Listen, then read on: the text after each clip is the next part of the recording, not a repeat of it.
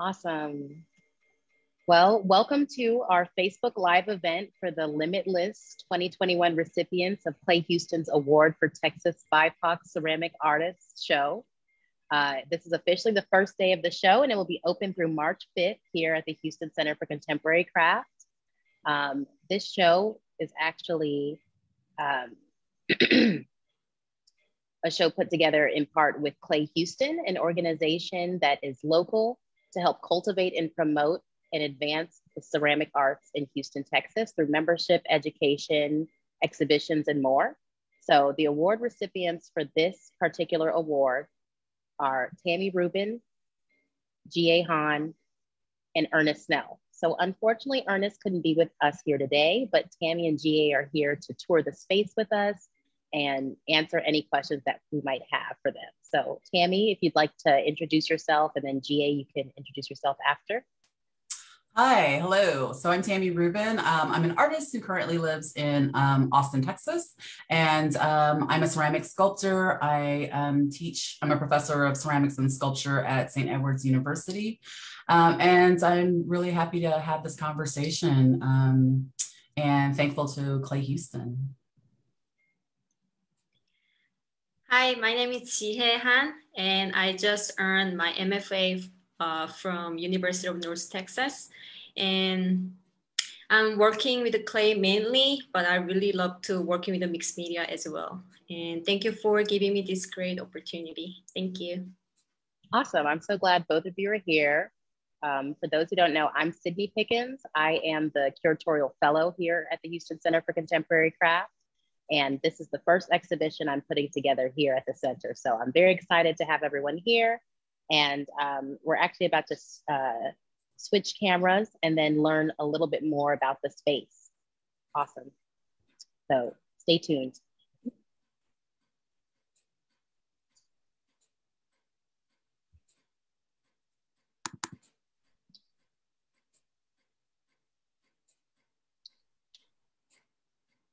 Great. So before we go around the space, I just wanted to ask Tammy and G.A., what has this award done for you, and how has it affected your career and personal life? So I guess I'll start. Sure. You know, although I don't make work for acknowledgement, it is nice to be acknowledged.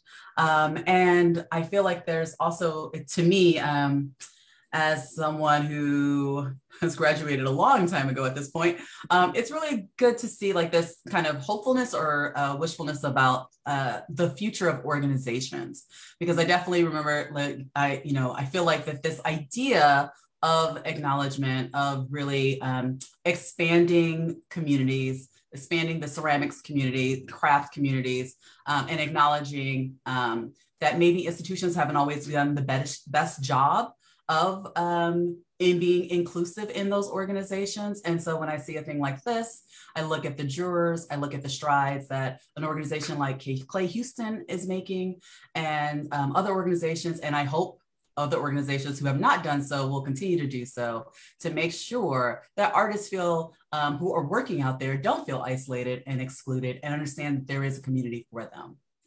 So, and then of course, let's just think tangible.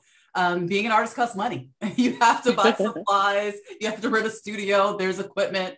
Specifically in areas like ceramics, there is a threshold of the money that you need to spend to create your art. And that is always extremely helpful to have acknowledgement through a monetary needs. So. Awesome, that's a great answer, Tammy. G.A., what is your opinion? This award has made me more confident and ready to take on challenge both professionally and personally. I believe this great opportunity of being the greatest amount of influence and connection to develop community, and to bring to center stage a specific topic such as like cross-cultural aspect, discrimination experience, systemic racism, historical and contemporary narrative of immigration, and etc. Okay, great. So considering all of those things, and you said that this award has brought you more confidence, GA, do you feel like there have been a lot of challenges that you faced throughout your career because of your status as a BIPOC individual? I think, of course, as a BIPOC artist, is really challenge in art field because, and I think artists need to continue to challenge the system responsible for inequality. It is essential the artists extend the like metaphorical hand to speak our voice and to continue to progress beyond the current situation. So I hope that the diverse audience of viewer can relate to my work and develop a conversation about stereotype and equality within field of ceramics. Yeah, definitely. And then Tammy, what kind of challenges do you feel you may have faced as a BIPOC artist? You know, I think that this idea of otherness or being the only or not having references at hand to artists who are working in ceramics. So, you know, when I was undergrad, if I went to my art, I not only got my degree in ceramics, but also in art history. And so, you know, it's attending a lot of classes of not seeing an acknowledgement of BIPOC artists, but even in women artists, quite frankly. And so it really comes down to my professor in undergrad, Ron Kovac, who was a white male of Polish descent. When he would give presentations, I think at some point it clicked for him that he needed to speak to his students directly, like who is in your classroom, what is their makeup? And I remember him very specifically bringing Patty Ward and Sheena to me, because I was like, well, where are the women? Like this, like Peter Bokus is great, but like that's not who I am. And like, where do I see myself here? And so this idea of like expansion and the conversations that you would have with those expansion, if you're including those kinds of, like if you're including diverse audiences of artists into the classroom, means that the students like myself who is studying it can understand that this field is for them and not feel like it's exclusionary or isolating. And I really think that that comes back into the way that we see organizations. So, you know, NCECA, for instance, is an organization that is, you know, our national organization about ceramics. And, you know, for going there and feeling like, is this a community for me? Am I included in this? So, you know, I have the education, I'm making the work, I'm having these, I'm trying to build community myself, but like, where's the acknowledgement in academia of these students? So. Yeah, I think that's important. Representation is very critical to getting people involved and getting people interested. So I'm glad that you both can speak to that and how that's affected your careers. So awesome. I think now we're going to start walking around the space and really looking at some of the individual pieces. So although Ernest is not here, we're going to start with this piece by Ernest Snell. This piece is called Now I Remember. And all of the pieces in this show are going to be ceramic works, even though they have different materials. This one is stoneware clay. And so this one reminds me of the face jugs produced in the mid 1800s and later by often enslaved African Americans. So you can see the exquisite detail that's on the mouth area as well as the eyes. And so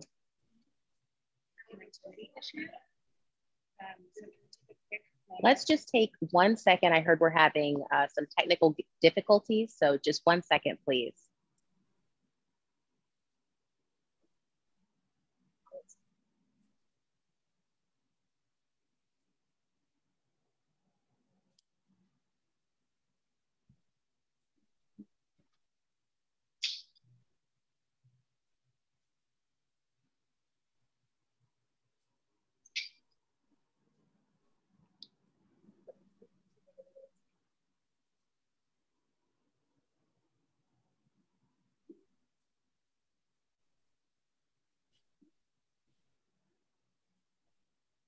There we go. All right. I think we're back. Thank you for bearing with us, folks. So as I was saying about this exhibition, or about this particular work, it's very reminiscent of the face jugs produced in the mid 1800s. So if you focus in on the mouth here, you can see there's quite a bit of detail. And it's kind of hard to tell if he's excited, if he's hungry, if he's laughing. You know, there's so much on his mind. And as we go further up on the sculpture, you can see all of the carvings and paintings hand done by Ernest that are supposed to give you kind of a glimpse into the figure's mind. And I love the abstraction. You can't really tell what he's thinking, but you can see faces and colors and symbols, and all of that just really comes together and really makes you think, you know, what's on his mind? What thoughts are being projected by him? What thoughts are being projected onto him? There's really just a lot to unpack with this work. And that's definitely why I wanted to start off with this piece. Definitely one of my favorite works by Ernest. And it's just a very lively piece.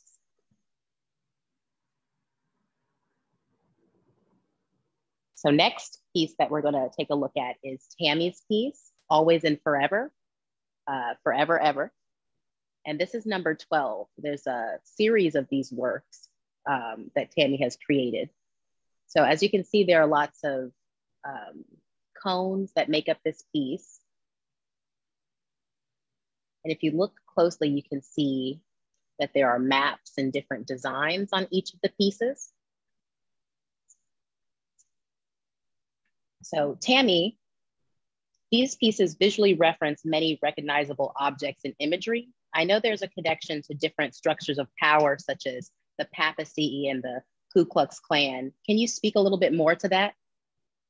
Yes, well, the Always and Ever series is an ongoing series where I'm thinking about the way that kind of mundane objects can, you know, devoid of their function, can represent these other ways of like looking or thinking about power structures, but also like what are the other historical or cultural references that we have when we're like looking at an object. So the idea of like the object having kind of an innate like history or an innate power within itself, right? So we are visual people and we see like constant symbols that are reused over and over again.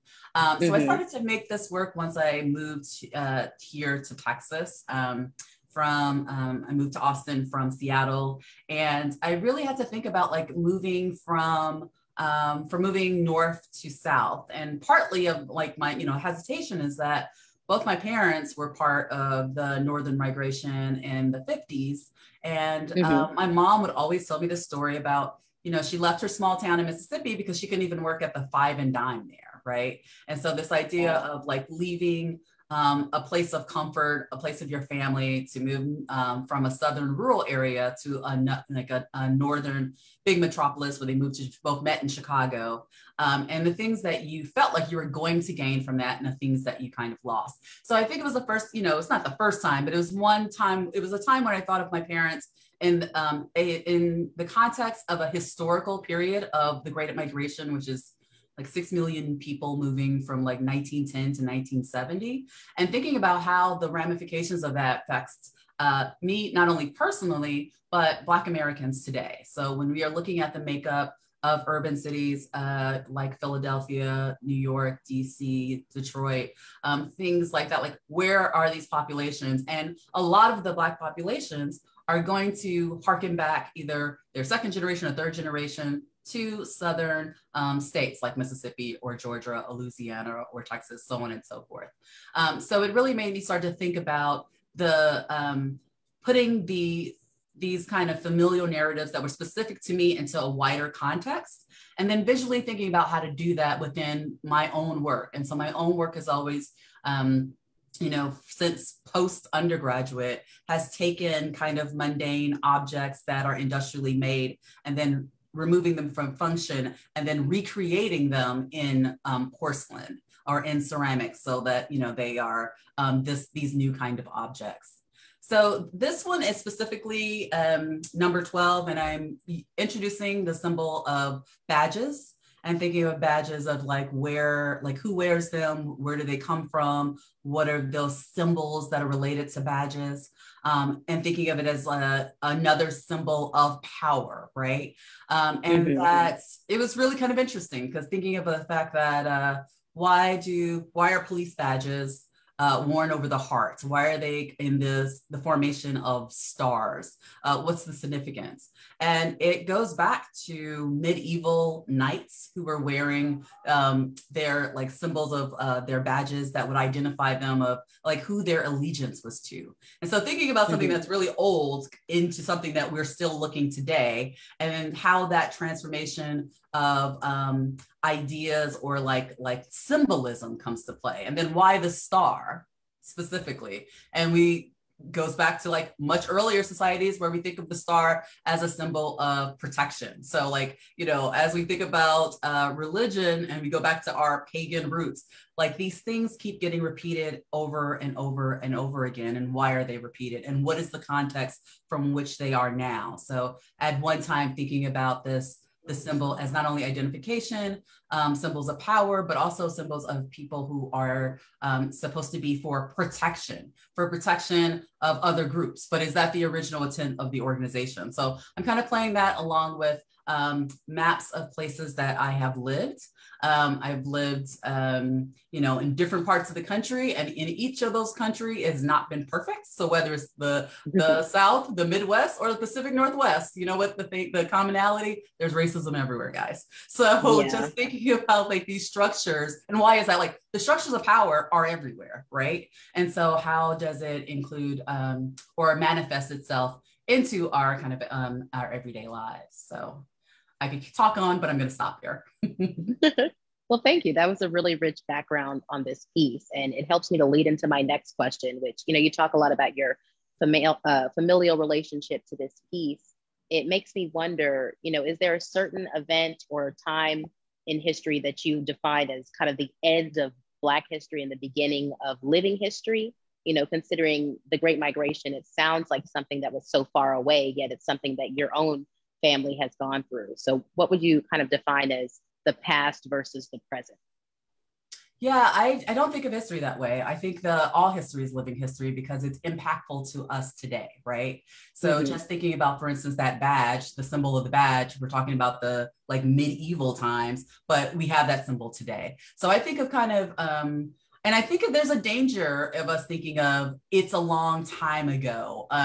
You know, my parents were, they were traveling back to visit their families pre-segregation. So they were, you know, if they would take the train, then the train pre-segregation, when they got to Cairo, Illinois, the train carts would go back to being segregated for them to continue to Tennessee. That wasn't a long time ago. It wasn't like, you know, so I don't think of it. I don't really think of history that way. And I think that part of the tensions that we have and the politics as we have is that if we can say it's history and it's behind us, we don't have to think about how we deal with it today and how it continues to kind of influence us. So I think of all kind of like, you know, all history as like living history because it's impactful, and that we continue not to learn from past mistakes. I think it's because we want to put it in our rearview mirror without really critically thinking about it, acknowledging it, and making adjustments or considerations for the future. So, I mean, that's how I kind of feel about it. I think specifically when, you know, I'm talking about, you know, my family's history in terms of Black Americans, I'm talking about it as Americans. We are Americans. And even though this is a country that has, you know, consistently tried to deny African Americans who are descendants of enslaved here citizenship, we are citizens, right? And thinking about the way that our labor, our like joy, our like stories, our like the things that we have brought to the culture and are American. And so when I'm talking about like history, I'm not talking about Black history, I'm talking about American history because African Americans, Black people are Americans. So awesome. I think that's a great way of putting it and really defining how all these things interweave and come together. So thank you for explaining it. Next, I want to focus on Ernest Snell's work. So on this table here, we have a collection of sculptures. All of these are very figural pieces, which is why I chose to display them on this table. And I like the fact that the table is across from some of his other works, which are, they're all untitled. We have an untitled bowl and drum on this side. So with these works, you can really see that whether the works are thrown on the wheel or sculpted by hand or with tools, Ernest really leaves his impression and visual signature on each piece. So the detail is really amazing in these forms, and it almost feels like the figures are alive and moving, and there's such a rich narrative that even though it's not written down, you can make up your own story and really see what he's going for. So I just really love having all these pieces that bounce off of each other, and it's very unclear if they're all living in this universe or some alternative universe. There's just this magical, fantastical element to all of his works that I really love to see. And so as we're talking about process and the different ways that you can sculpt ceramics, I really want to draw more attention to GA's work, Journey to the West. These pieces are inspired by moving boxes, and they have a very fun, arrangement of color to them. And there's just something very whimsical about these works. And GA, it would be really great if you could tell us a little bit more about this work and how it all came together. I think this piece is mainly, I try to combine technology and like contemporary aspect of it, because I was using the laser cutter line in hand drawing with a zip tie. So zip tie kind of represent kind of temporary situation, because I'm moving so many times and then I never draw the box. So because I'm ready for moving already, or I'm thinking about, where should I moving next? So I think moving box and kind of packing tape is always with me. So I think zip tie is really important element for this piece. So kind of is really, also when you look at this piece like further, you cannot feel which one is zip tie or which line is hand drawing and laser etching line. Because I try to kind of blending each other. So also one of the most important element will be like using kind of map. So when I was later, my friend asked me, where are you from all the time? And then I said South Korea, and they because at that time, like no BTS, no K-drama, no K-beauty. So they really confused where is South Korea. And then I tried to explain South Korea is in between China and Japan, and they knew where is the China and Japan, but not South Korea. So I just keep saying South Korea. It's really hard to explain where is South Korea. So I threw them into confusion right away. I just keep saying South Korea. And then I realized, and then I showed them a world of map and then pointing out the spot of South Korea. And then they figured it out and then asked me a bunch of questions. So I think art and human geography has long been intertwined. I think as early as 14,000 years ago, people scratch mark into rocks that appear to be at once art and cartography. So in my opinion, map is really fundamental tool for how we navigate the world around us. Map show where we go and where we want to go and where we've been. So I think using the map and transferring to abstract lines are the way to describe distance and to capture my experience and my memory and my story between the East and West. Awesome. And then on the map, some of the countries are filled in with color. Are those all places that you've personally lived, or, can you speak a little bit more to the color choice?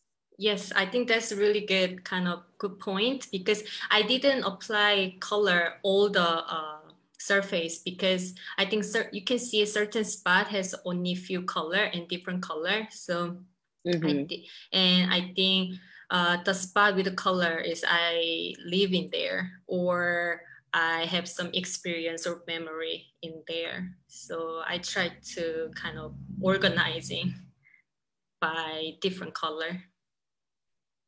Nice. I think it's really interesting that both you and Tammy have work that references and shows maps on the works. You know, going into this show, I didn't know that both of you would have that similarity. And I think it's really great to see that both of you are taking something similar, but making completely different work out of it. So it's really nice to see that together. So moving on to some of your other work over here on this table, we have Little Moments, Big Memories, and Flowers Are Like Friends. They bring color to our world. So looking at these two pieces, these are relatively new pieces, right? You created these last month, correct? Yes. So when I was first looking at these pieces, I was looking at Little Moments, Big Memories, and I noticed the shape being that it has two pieces, kind of a round top and a round bottom. It reminded me of the double gourd shape that's seen in a lot of traditional Korean ceramics. Are you inspired at all by traditional Korean pottery? And if so, how does it really factor into your practice? Yeah, I think most of people think I made just like one piece, but actually I made a separate piece, bottom and top piece. And I think for this piece, it's really important to think about traditional Korean vessel, because the pure white porcelain vessel and moon jar were popular in Joseon Dynasty. Is so back in the day, like 1392 to 1910 area.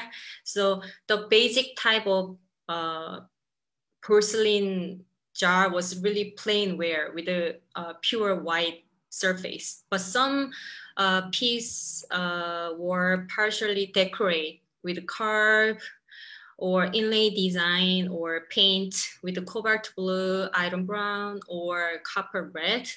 At this time, the shape and pure white porcelain like express like beauty, like really pure beauty, and the Confucian idea of Joseon nobility, and also try to reflect the culture of Joseon dynasty directly. So I really want to use this reference to represent the idea of contemporary ceramic through the investigating of traditional Korean aesthetic in ceramic. Also, I believe ceramic is a mirror of the time we live in and reflects our society and culture. Because back in the day, there is a class as well. Also, they have they have the discrimination as well, because they have hierarchy class. So when I think about history and contemporary, we still deal with the stereotype and like discrimination. So I really want to bring it up, that idea, to my recent work. Awesome. I think it's really beautiful. So going forward, are you going to hope to make more vessels like these, or you playing around with scale, making larger or smaller works? What can we expect to see from you? I know you're going to be joining us in March for your residency here at the Craft Center. So what kind of stuff should we expect to see from you going forward?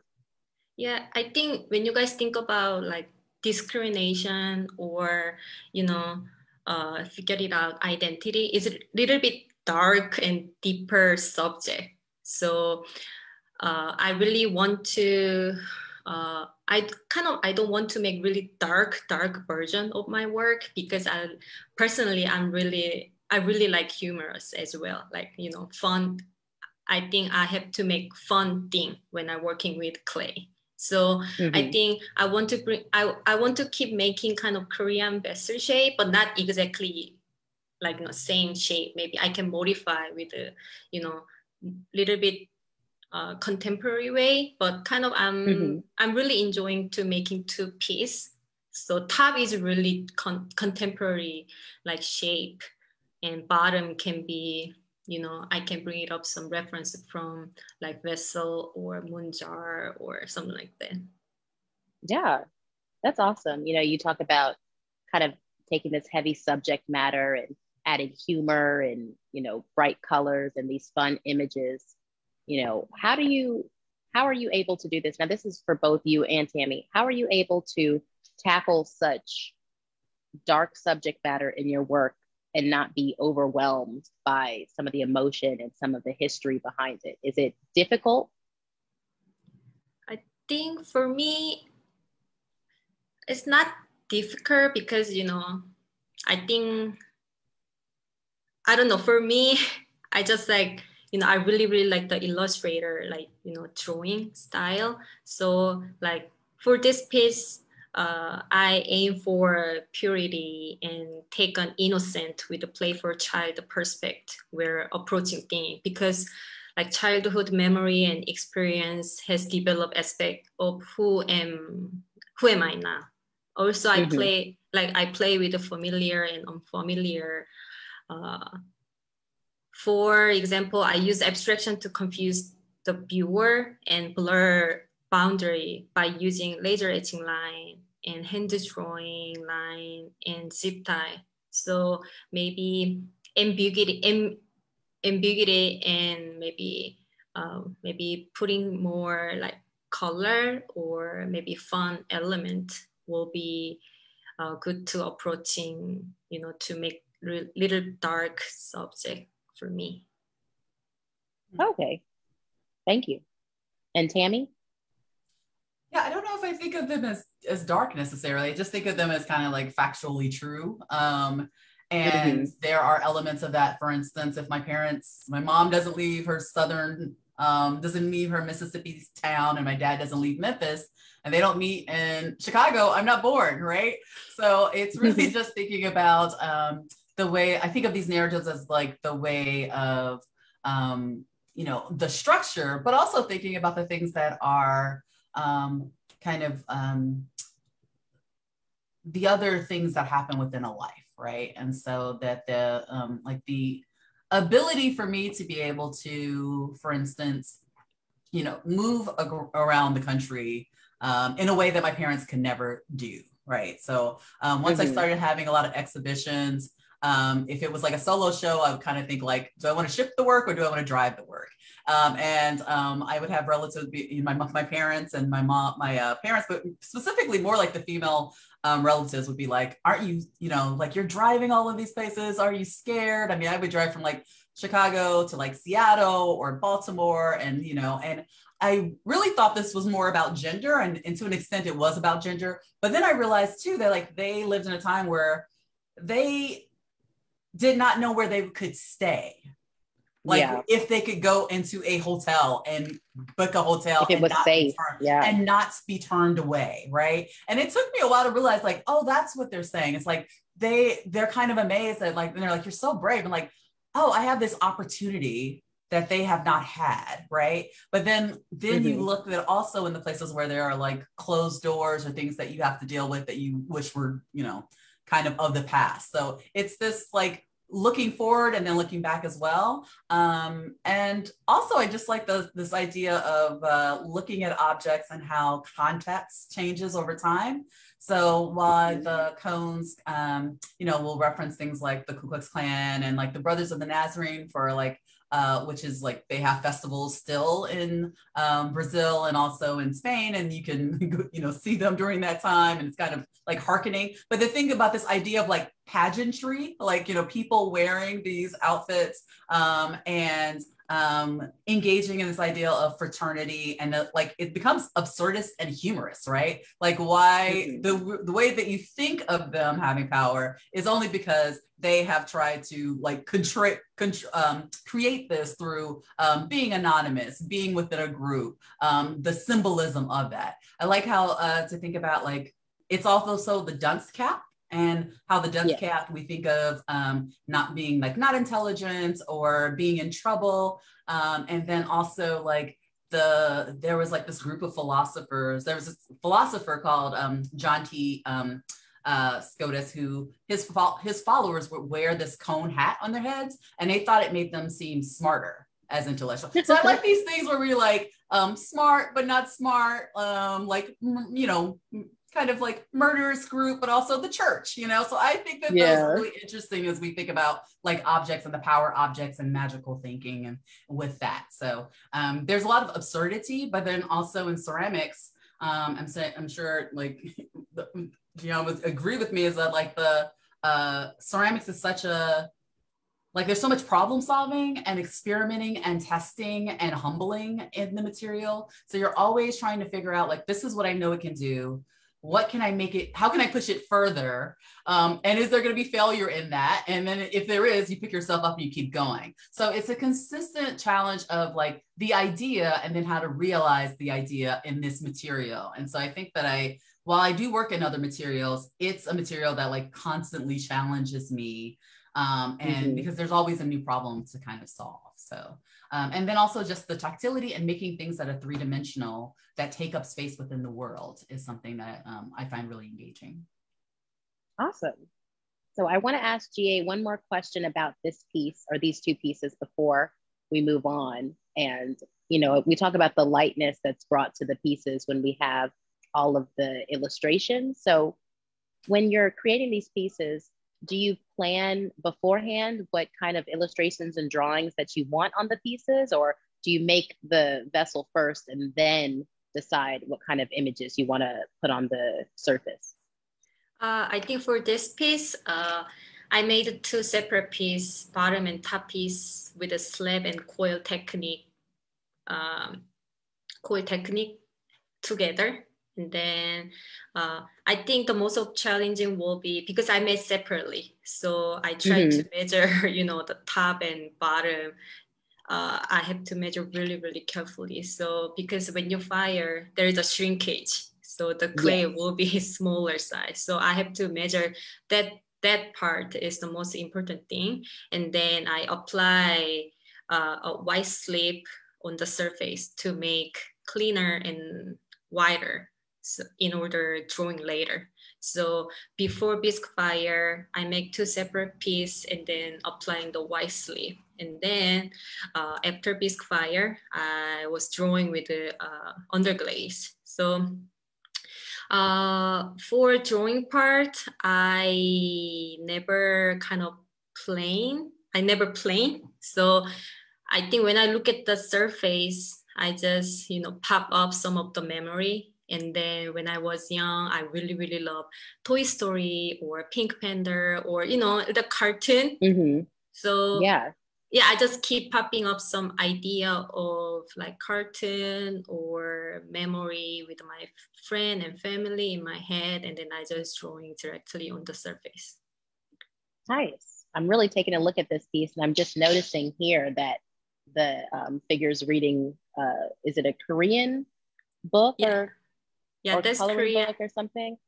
Yeah, I don't know. You guys have this kind of story, but I think that book was my favorite like book when I was young. So Rabbit and Turtle. I don't know. You guys have this kind of story because you know Rabbit is a little bit lazy, and then Turtle. Oh yeah, the tortoise and the hare is how. Yeah. Okay. Yeah. So that one was my favorite. The story. So when I was, and then like rabbit is one of my favorite, animal.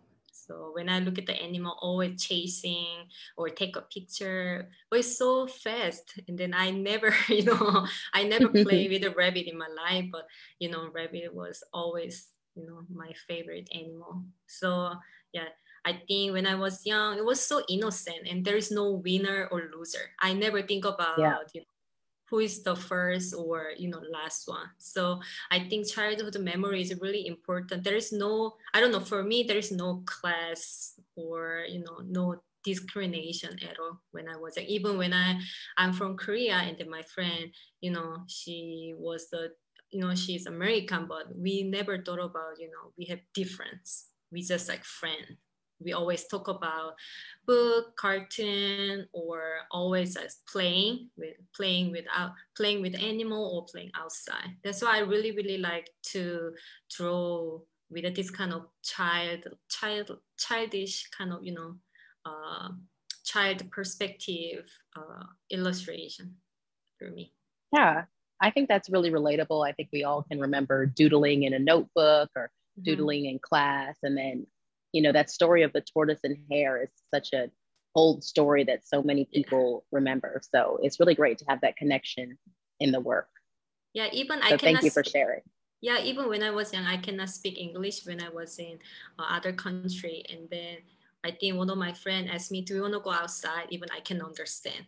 I just look at her, and then she said, go outside. And then still I can understand. And then, you know, she tried to kind of drawing, you know, and then, oh, I got it right away.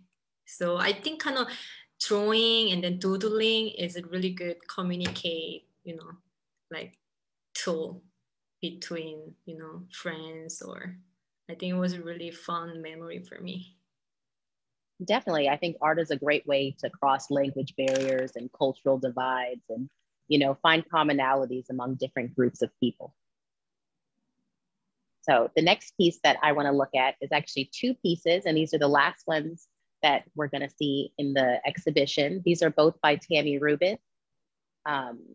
This taller one here is called Shoe, and the one on the taller pedestal back here is The Answer is Horrible / Rhetorical.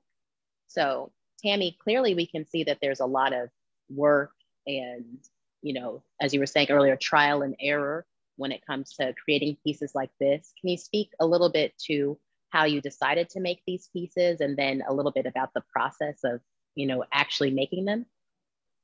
Yes, well, you know, as part of my practice, I've always kind of started with like collections of objects that I see that for whatever reason I become really kind of enamored with, or just become really intriguing to me. And so these sculptures I made out of ball moss, and ball moss is a kind of a native Texas moss. And it was interesting to think about, like, when I usually think about like Southern moss, I think about the Spanish moss, right? Which is kind of like, you know, long and wispy and some sort of antebellum over like, you know, these plantational houses and things like that.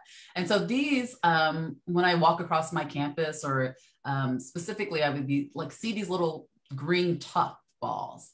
And then I like both see them and then don't see them. But then they would take over a complete tree, and it'd be seen like that they were some sort of parasite that were killing these trees. And it was just really kind of intriguing to me, because I like, well, why are we not taking care of this parasitic plant? Only to find out it's an air plant. So it doesn't actually take any nutrients or anything away from trees, and they're not even fully adhered to like branches. So if there's like a rain or a wind, they just like fall down. And so it became like a metaphorical for me to think of like external versus internal. So things that we visually think of are external, like issues, or like ways of thinking like there's an external problem when it's really an internal problem, I guess is the best way to put it. And so I was thinking about that, like the trees that are kind of dying or are like sick, that is where the ball moss is going to gather, because it's just out of kind of opportunity. I also thought of them as like these tendrils are they're like together by one membrane. And so then you have these tendrils that are right next to each other, but they're not actually connected to each other. So this, you know, I started to get intrigued by this specifically during our previous president's, when he was running for president. And there was a lot of conversation about not only with his presidency or his campaign of like racism coming back. We've never seen this, like, you know, people being very surprised that in social media about racism or sexism or homophobia. Like we just, you know, people seem to be constantly surprised and thinking as if some sort of external source has come in and brought these issues or brought these things to bear. And it's like, no, these things have always been here. Maybe we see more video evidence of these things, but it's always happened. Maybe people are saying the quiet part out loud, but it's not external. It's part of our country, right? Like this is not something that's externally happening. This is something that's internal. So anyway, I was kind of thinking about that, and they became kind of a secondary or maybe a conversation in with the Always and Forever, because they started with each one of these having a internal cast cone in the inside. And so taking that ball moss and directly dipping it into colored porcelain and building these forms onto this bisque cones. And what happens is that there's so much weight and pressure from the dipped porcelain, right? These become really, really heavy. And so as I am building them with steel, and then I also put dip cotton and twine and other organic material. Yeah, we can see all sorts of stuff here. All sorts of stuff, steel, wool. What happens is that I don't know what it's going to look like until it's fired, because the pressure and the weight is going to distort the cone that's underneath it. It's going to really shift, and it's going to kind of tilt, and where things are going to settle are going to be surprising to me. So this idea of like process, and the thing about like this like transformation, and the fact that as these are fired, the organic materials are now burned away. So what we're really looking at is a skeleton or a ghost of those materials. And what are they now? So like, what does it become now? So the original is there, but it's not there. You may see the cone underneath, you may not. And then with the answer is rhetorical, this is one where there is not kind of like a cone, but they become okay, like yeah, I didn't see the cone here. Yeah, for this one there is no cone, but it becomes like very kind of like bodily, and I feel like almost like a, you know, other organic things, as if we're thinking about coral, or it becomes like some sort of alien. It becomes this other kind of creature that starts to kind of form. And there is I think with both bodies of work, there is a play between like, my things aren't large. I want you to be able to, like, across the room, you're like, what is that? That seems somewhat familiar, but you're not sure. And you have to get close and to really examine. And so though you're both like pulled forward, but also kind of repelled, right? So if your first reference for the Always and Forever is the Ku Klux Klan, you might be compelled, like repelled by that work, right? But depending on this, but looking at the surface, you're going to be, hopefully you're going to be pulled in. So there's like this real like kind of push pull, and also thinking about the idea of like things that we call quote unquote beauty, and things that we call quote unquote grotesque kind of sit at the same level, where you both want to look. Like you want to equally look at something that you think is like, you know, cherry blossoms, but also you want to look at roadkill. Like, you know what I mean? Like they're doing the same things. Like you want to look even when you don't want to look. And so kind of pushing with that, thinking about that, and then also tactility as itself and transformation. So I really thought of these as like kind of chaotic and accessible, but chaotic, thinking about these like knots and like tangles, thinking about like internal and external perceptions, physical, mental pressure and distortions through the process itself. And this work is all about, you know, is through abstraction. So these become much more in some ways abstracted forms than some of the other work. And I really like that play as well. So like they don't exist without the process. They don't look like what they look like without the process. And because I'm dealing with porcelain, slip cast porcelain, there is an immediacy that has to happen with the work. So there's only so much time that when you cast them, you can leave things, you know, before they become too dry. And so that becomes, for me, it's like any kind of like research that I'm doing or references or things that I'm looking at or reading or listening to, whatever. Once I go in the studio, it has to be more about, I have to both take that with me and also kind of like push it away so that I can work with the clay in the way that like in its time frame, in the way that it wants to work. And so then I make these really much like kind of quicker decisions, and these are the results. So I really love this idea of like kind of the abstraction that happens through these, even though I'm dealing with similar themes in other bodies of work as well. So, and starting with something real, like starting with the real, there's a real thing that exists, and then how is it transformed? Yeah, I love looking at these. Every time I come back to them, I see something that I hadn't seen before. So they definitely pull you in, and you know, you really want to walk around and look at every aspect. So I like what you said about how they're so different from Always and Forever. And that's part of why I chose these works, is I tried to get a nice variety of work from each artist. All of you are so talented and can do so many different things. You know, most people, when they think of ceramic work, they think of cups and functional ware and vases, which of course are still great examples of ceramics, but I really liked how boundary pushing all of the works in this show are, particularly these ball moss pieces and then GA's Journey to the West are all really out there examples of what you can do with ceramic art. So thank you both. I think now it's time to turn over to the audience and see what kind of questions everybody else has. So I'm curious to see what everybody's been thinking about the work. So we'll see what kind of questions we've gotten.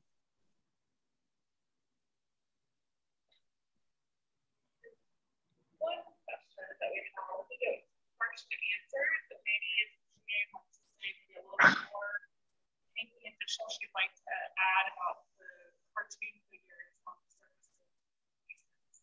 Okay, there was an audience question wanting GA to elaborate a bit on the illustrations and the cartoons that are on both of your works. I know we talked a bit about the ones on this table, but maybe you could speak a little bit more to the faces and the images that are on the cubes over here on Journey to the West.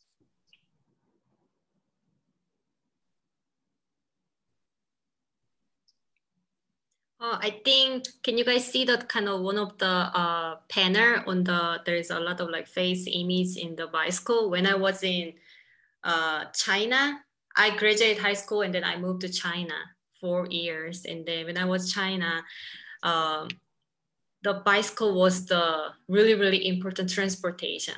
So, but when I was in Korea, I only ride bicycle in the park. I never used the bicycle for transportation in Korea, because in Korea we have a lot of taxi, bus, subway. So, you know, I think for me, bicycle was just like, you know, like hobby or something like that. But when I moved to China, everybody riding bicycle every day. Mm-hmm. So I think that's why I put the bicycle. It was really kind of good memory, and then learning new culture aspect from other countries. So I think I put the bicycle over there, and then I use a lot of different face image, because when I move or when I live in different city and country, there's so many people, you know, like, you know, even you cannot remember or you cannot count, you know, there's so many mm-hmm. people around us. So I just, you know, try to play with, you know, the human face around my piece.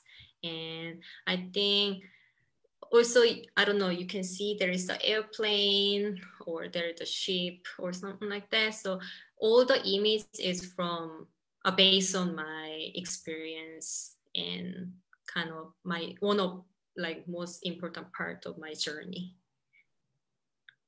Wow. Well, thank you for sharing that with us. It's a really great explanation, because I didn't look too far into seeing the bicycle. I saw the boats and the airplane, but I didn't really notice the bicycle. There's just so much on each side of these pieces. It's like a maze, really looking through and kind of trying to understand where you've come from and where you've gone, where you've been and where you're going. So thank you for sharing. It's very personal, but still really great to know. Thank you. Awesome. So I don't know, I think we have another question.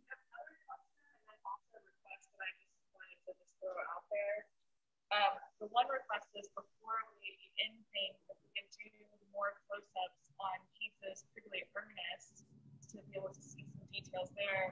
And then the next question is, how do you protect personal autonomy and your story when making work for the public? Okay, so to repeat that question, I think this is for both artists. How do you protect personal identity and autonomy when making your works for the public?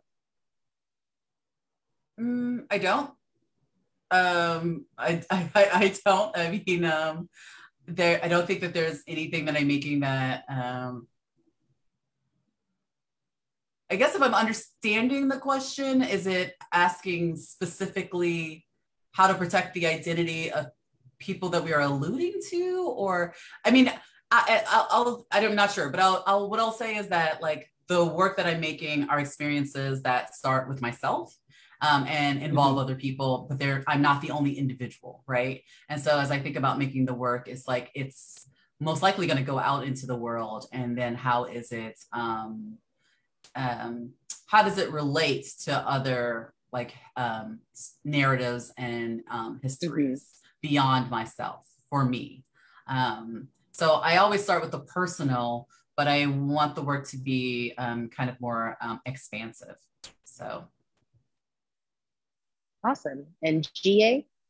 And in my opinion, when I working my work, it's really personal because all like imagery is based on my memory and my experience. So it's really, really personal piece. And then when I talk about my work, I always talk about, you know, identity and then moving from East and West. It's a little bit bigger like concept, but actually like I totally agree with Tammy because I start when I working with making art, I always start from my personal like stuff, personal story as well.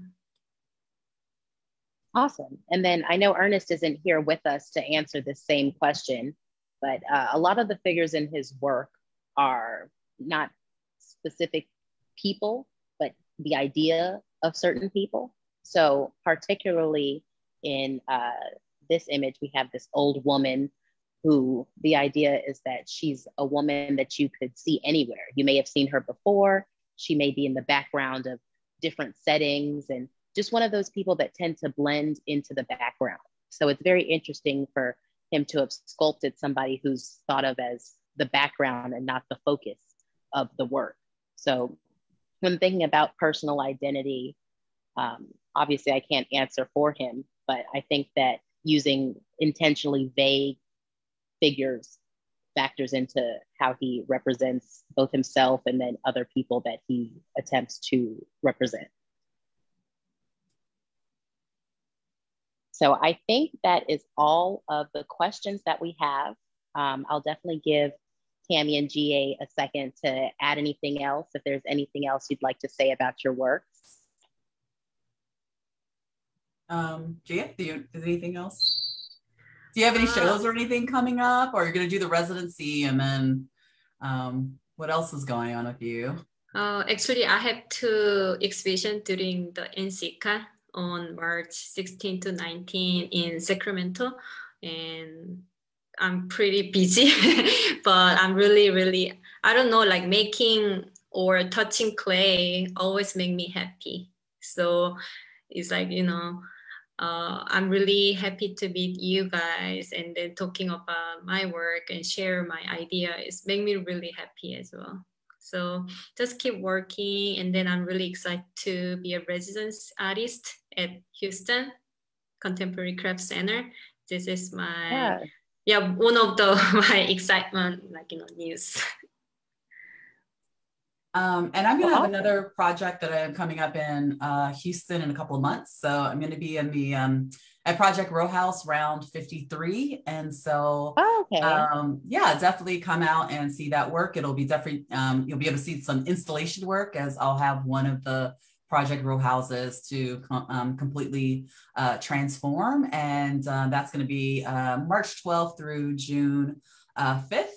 And then if you are in New York, mid-March through April, I'll have a show at a gallery called C24 Gallery. And then if you're in Dallas, I'm represented by Gallery Urbane, and they currently have a kind of a back show up from the work that they showed at Untitled in Miami. So yeah.